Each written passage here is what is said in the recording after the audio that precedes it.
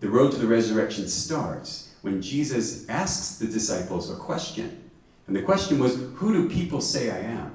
And when Peter got the right answer up in Caesarea Philippi, then it says that from that time on, Jesus began to tell them the pre-existing eternal plan that he must go to Jerusalem and suffer and die and rise again. When Peter said, you are the Christ, the Messiah, the Son of the living God, Jesus realized they're getting a download from heaven, they're equipped, the church is beginning to be birthed, hearing from God and acting upon it. And from that point on, he turned his face toward Jerusalem.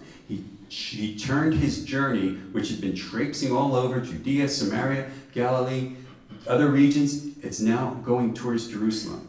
Now last week we said he did make one detour before he heads south Jordan Valley. And the detour was Mount Hermon, I believe, the Mount of Transfiguration. Some people might think that it's Mount Tabor, but if you look at a picture of the map, we can see Mount Hermon is in the upper northeast part of Israel, up in this mountain, and it's very close to Caesarea Philippi, where he asked the question, who do people say I am?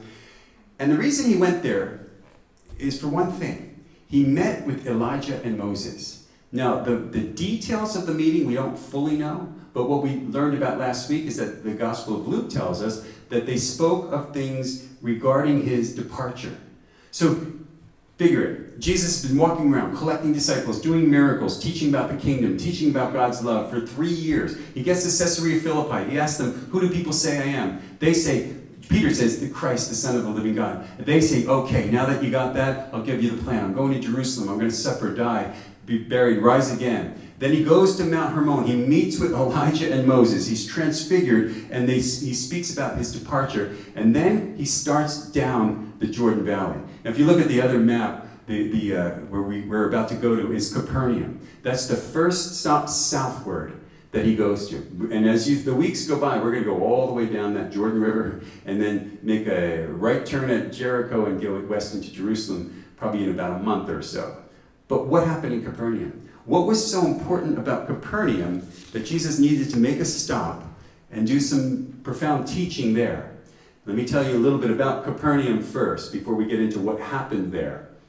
Now, Capernaum is situated on the northwest shores of Galilee. Some say the northwest corner of Galilee, but Galilee is like an oval. It doesn't have corners. So if it was like an oval, oblong clock, it would be where the 11 is, basically. And that's where Capernaum is. It's an important city. It's named Kafar Nahum, meaning village of Nahum. And an ancient person named Nahum lived there. You know that because when you go there, I've been there many times, there's a pillar with the name Nahum upon it. It's not the Nahum that's the Old Testament prophet, but it's someone named Nahum, and it's Kafar Nahum. And it's Capernaum in the way we pronounce it. It's a fishing village, and it's a fishing village that's a home of some famous fishermen. Who were the famous fishermen? Peter and his brother Andrew, James and John, and very possibly Matthew. They called him Levi the tax collector, but they all lived there. 5 of the 12 lived in this little village. Now this is the city that Jesus moved to when he got kicked out of Nazareth. He's from Nazareth. Jesus is Jesus of Nazareth. He was born in Bethlehem, but his hometown, he grew up in Nazareth. And at one point, in Luke chapter 4, he reads the scriptures in the synagogue. He was asked to read the scroll, and he read Isaiah. And when he started to interpret the Isaiah scripture, he let on that Gentiles were able to come into this, what was the chosen people's exclusive faith. And once they realized that he's letting Gentiles in the door, they took him to a high hill, and they wanted to throw him off, kill him, throw him off a cliff. And Jesus did not allow that to happen, because if he did, well, he would have died for our sins, I guess, there. And instead of like a cross, there'd be like a big cliff in the back, or we'd have cliffs around our neck. I don't know what, but that wasn't to be. Jesus passed through the crowd. I don't know if he packed his things or not, but he moved. He moved to Capernaum. So this became his second hometown, and that's why he was called a Galilean by such. But he was a Galilean because he lived in Capernaum, and he ministered a lot around Capernaum. He did a lot of miracles there. A lot of the miracles that you see in the Gospels took place, including some famous ones, some healings, and like the one where they lowered the man through the roof on a pallet because it was so crowded. Imagine having a Bible study that's so crowded. People are packed in every room and packed out the door that if someone wanted to reach you, they had to kind of rip a hole in your roof. And, and that's what they did. And Jesus healed that man. He also healed Peter's mother-in-law in Capernaum. And if you look at the site of Capernaum, if you look at this aerial picture of modern-day Capernaum, this is what it really does look like now. It's not what it looked like then, but they kind of restored a lot of the foundations of the neighborhood houses. Give me a close-up of that, if you would, Jaden. So if you look at what we're seeing here, on the left there is foundations of little insulas, little houses from the first century. Now that big octagon is a church. It's called the Church of St. Peter. And what it is, it's suspended. It's a church of the Pilgrim of St. Peter, and it's suspended on these flying buttresses over one particular of those little squared off rectangular little foundations. Why the one? Because there's one of those, and when you look at it, it's nondescript. It's not any more special than the others. But this one has been around since the first century. But during the first century, when those followers of Jesus went back after the Romans conquered Galilee in the Roman war, they went back and they looked through all these places in Galilee, places in Capernaum, and they saw a bunch of these little foundations. And they're looking through it, and they came to one, and one of them had very ancient but very profound and pronounced graffiti all over the walls. Not all of them did. And the graffiti on this one would say things like, "Jesus, we miss you. Come back, Jesus. Maranatha, return to us. Jesus, we love you." All over these walls. So the first century saints made their way back to the house in Capernaum that Peter's mother-in-law presumably owned, Peter lived in, and Jesus was the house guest of. And so it's really an interesting spot. There's a great joke about Peter regarding his mother-in-law. Do you want to hear this? Not many of you do. So let's just move on to the... All right, so they asked Peter, after he denied Christ, he's like, his disciples get with him, and Jesus forgives him. And they're talking to him. I said, bro, how could you deny him? Like, he was your best friend. He's our Lord. He did so much for us. How could you deny him? He told people you didn't even know him. And Peter's like, well, at the time I was a little mad at him because he healed my mother-in-law back in Capernaum, all right?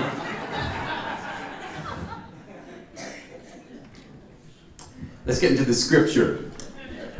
Matthew 17, verses 24 through 27 says this. After Jesus and his disciples arrived in Capernaum, that's the setting, the collections, I'll read it from mine. The collections of the 2 drachma temple tax came to Peter, the collectors. These are like temple tax collectors, different than Roman tax collectors, temple tax collectors.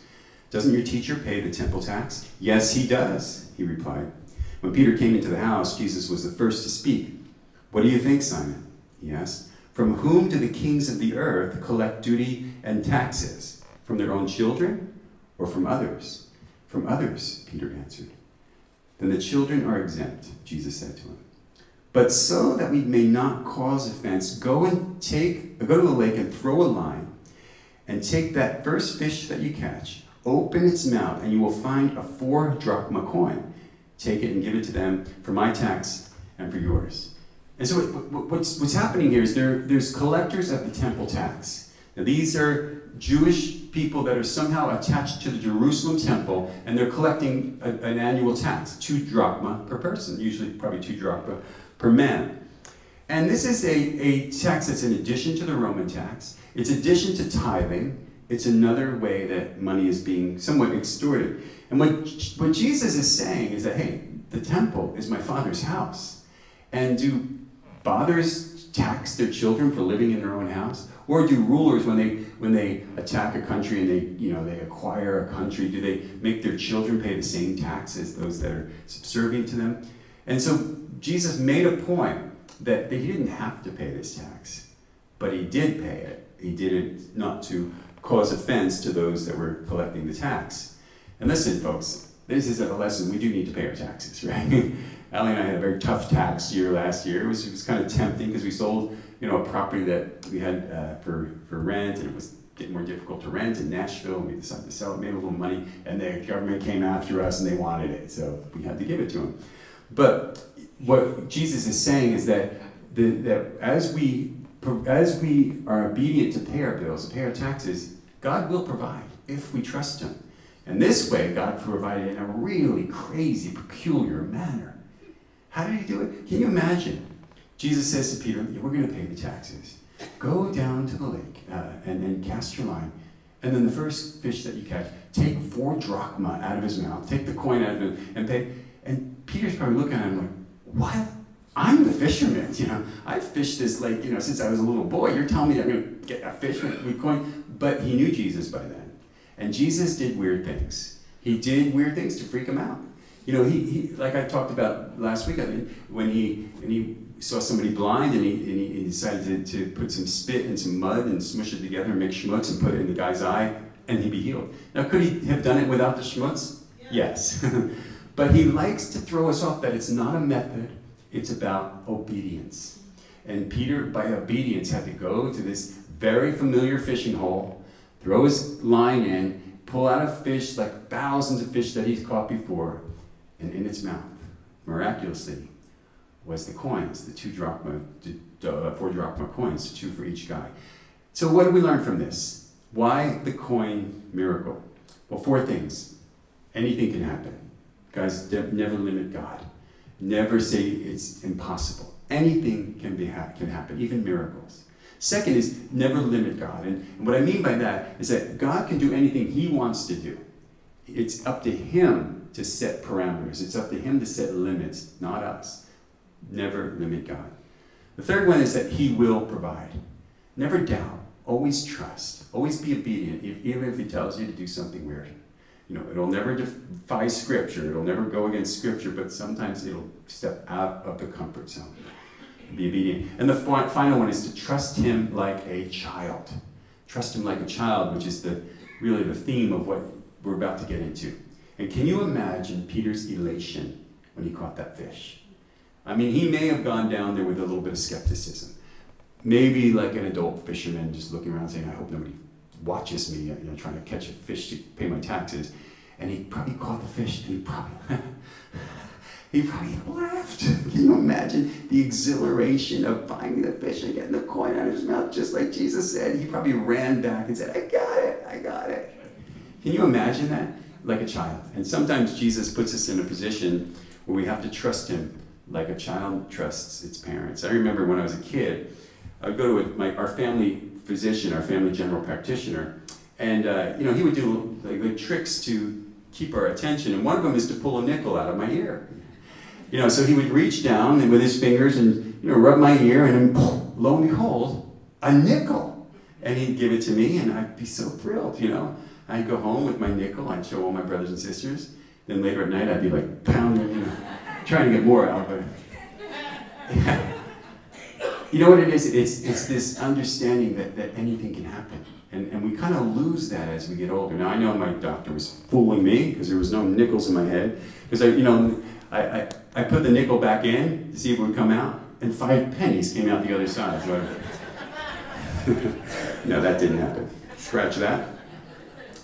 So let's talk about what Jesus mentions just after the fish miracle. It's the next verse, but it's the first verse of the next chapter. The next verse says this. Matthew 18:1-4 says, At that time, the disciples came to Jesus and asked, Who then is the greatest in the kingdom of heaven? He called a little child to him, and he placed the child among them. And he said, Truly I tell you, unless you change and become like children, you will never enter the kingdom of heaven.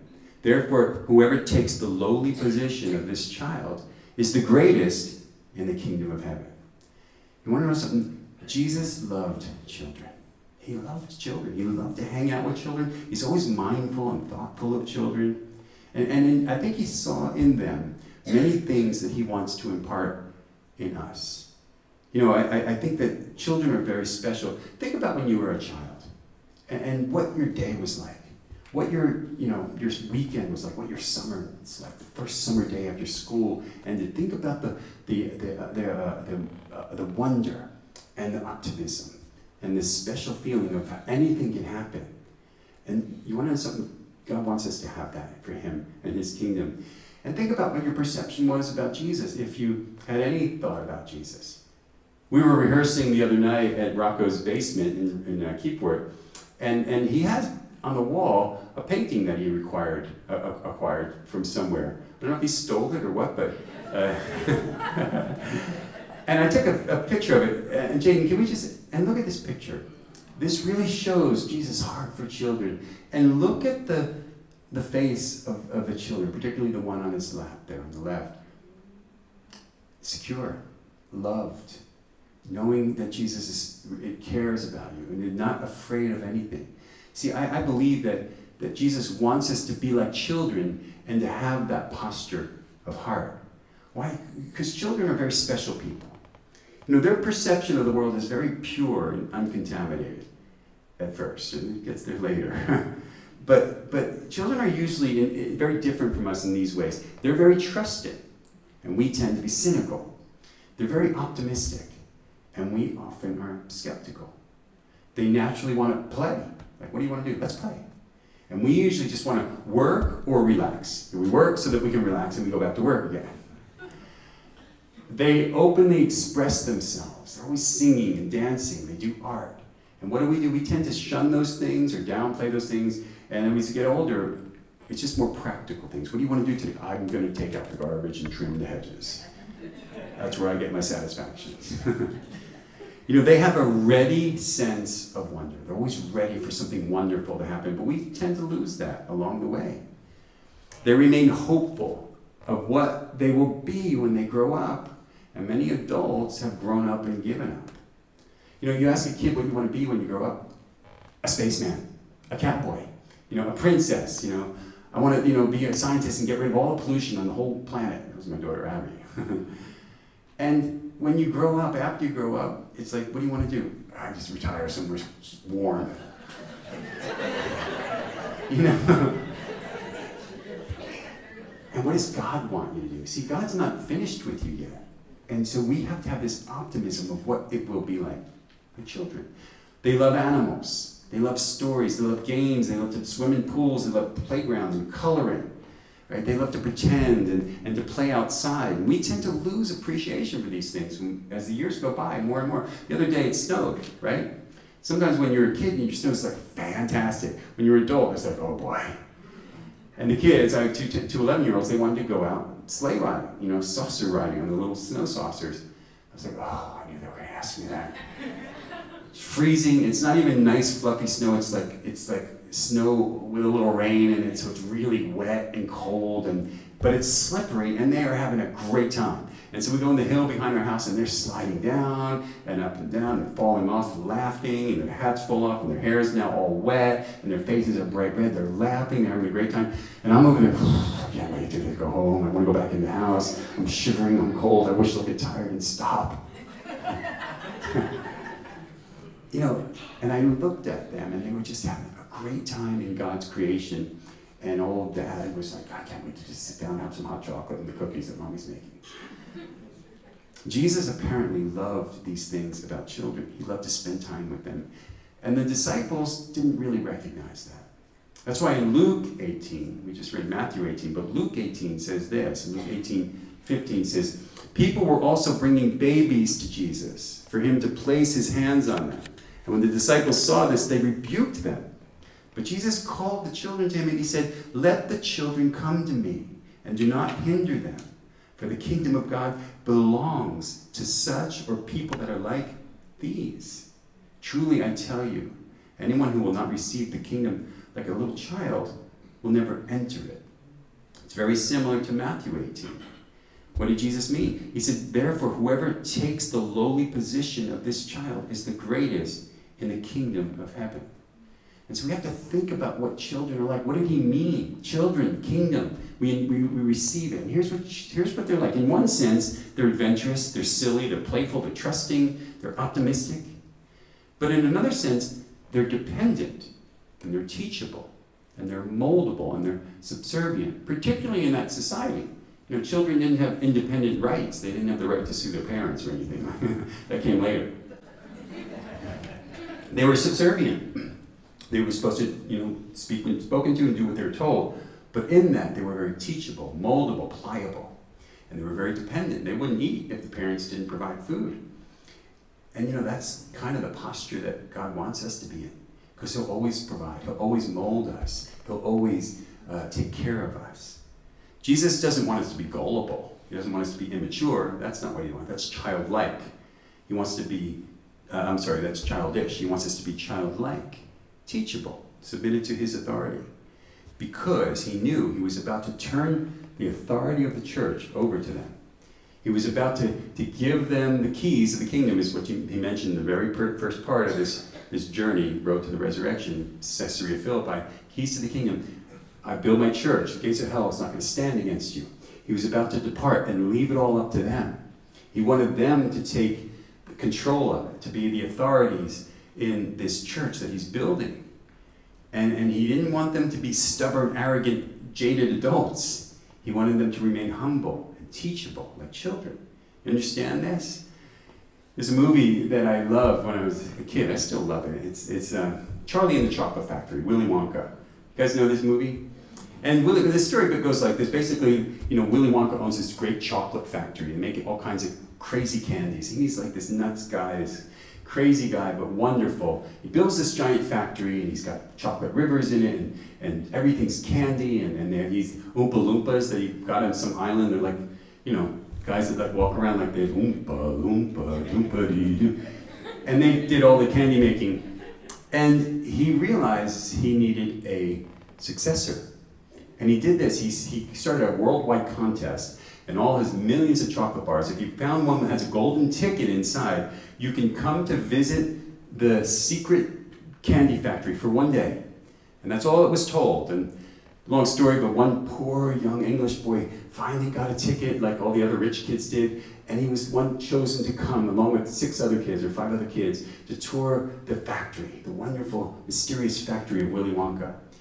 And little by little, each one of them broke the rules and disqualified themselves. And at the very end, Willy Wonka takes Charlie and his grandfather, Grandpa Joe, on a ride on the Wonkavator, which is like an elevator that goes into the sky and flies around London. And during that time, he gets down to Charlie, and he tells him the very reason he was selected, the very reason that he was there. And this is what he says. I'll quote right from the movie. "So who can I trust to run the factory when I leave and take care of the Oompa Loompas for me? Not a grown-up. A grown-up would want to do everything his way, not mine. That's why I decided a long time ago I had to find a child, a very honest, loving child, to whom I can tell all my most precious candy-making secrets." And that's what Jesus is looking for in us. That's why he says you must be like a child to enter. You have to be like a child in the kingdom of God. Why? Teachable, humble, willing to receive from him. This is what he's looking for. And it's all summed up, when he says, who's greatest? Jesus, he knew he was going to go to Jerusalem and die.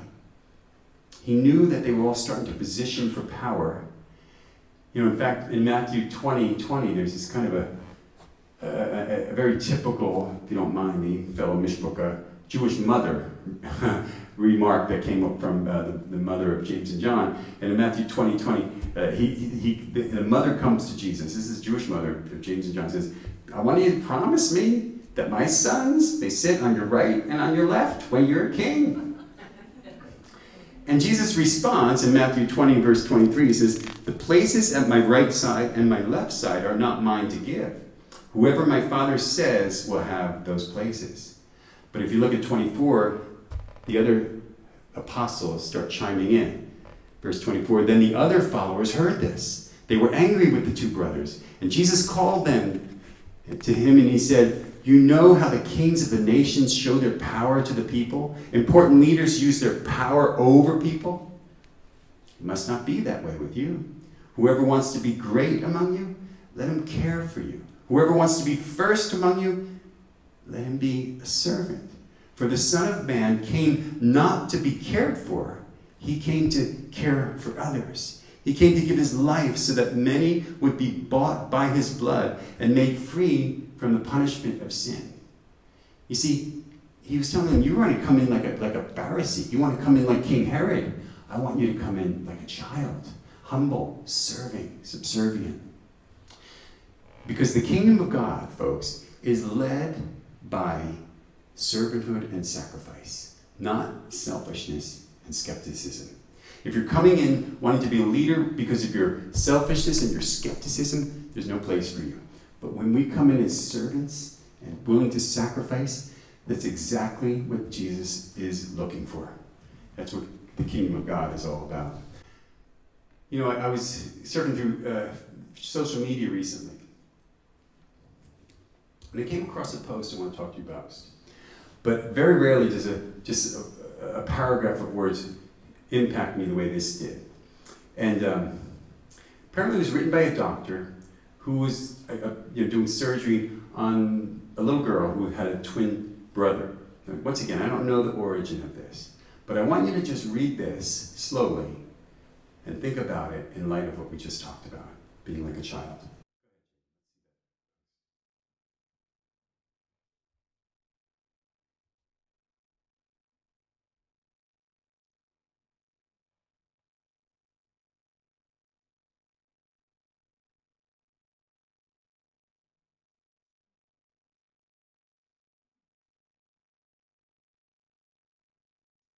This is what it means to be like a child, to be unselfish, to be loving the way Jesus wants us to love others.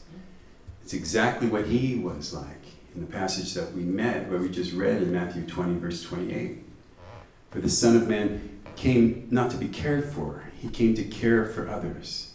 He came to give his life so many could be bought by his blood and made free from the punishment of sin. And this is the love of a father for his children. It's also the love for children to their father as well. And even as we mature in Christ, let's be childlike. Not childish, but let's be childlike, like that little boy. Let's be open. Let's be teachable. Let's be willing. Let's be receptive to what God has for us. Let's be in the way we live, the way we worship, the way we devote ourselves to God. Like a child will curl up in their father's lap. My girls are 11 years old. They still do it. I hope they always do. And we have a moment. That's what worship is, guys. Let's listen closely to his stories. I tell my kids stories because they're always asking me, tell me another story about when you were a little kid. I tell the same ones over and over. They want to hear the same ones over and over again. Well, we want to hear the story of Jesus' life over and over again. We want to hear the story of God and his people over and over again as we study his word. And then let's watch what he does and be just like him. You know, you guys, you have a son, probably your little son probably watched you shave, you wanted to be just like you. Ladies, maybe your daughter watched the way you did your hair, they wanted to try to do it.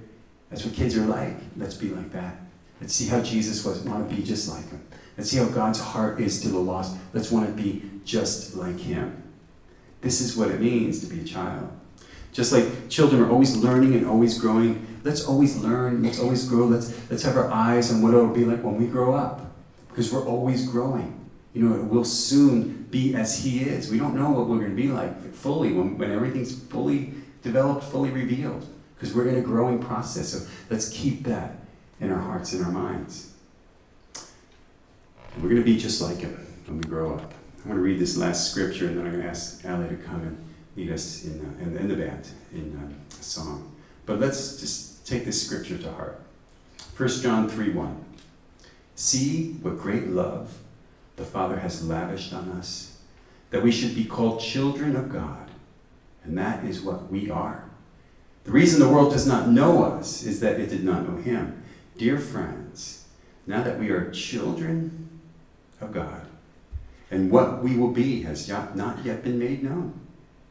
But we know that when Christ appears, we shall be like him, for we shall see him as he is.